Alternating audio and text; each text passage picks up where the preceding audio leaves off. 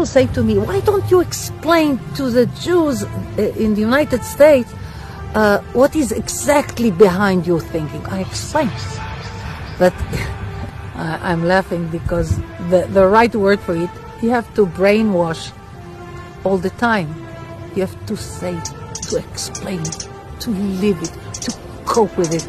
My husband says to me, why do you speak to your children all the time about Zionism, pioneers in Judea, Samaria, settling, and all my family are settlers here? Because this is the only way to continue Zionism. Want to have for the Jewish nation the promised land from the Bible, from the Prat, yes, to the Nile, and I'm sure it will be. And what about southern Lebanon? If it is part of it, all of it, even parts of Syria, part of Iraq, part of Iran. It's huge. You think you have any way of convincing people that would be a good idea? I convince many. Many people believe in it. I don't see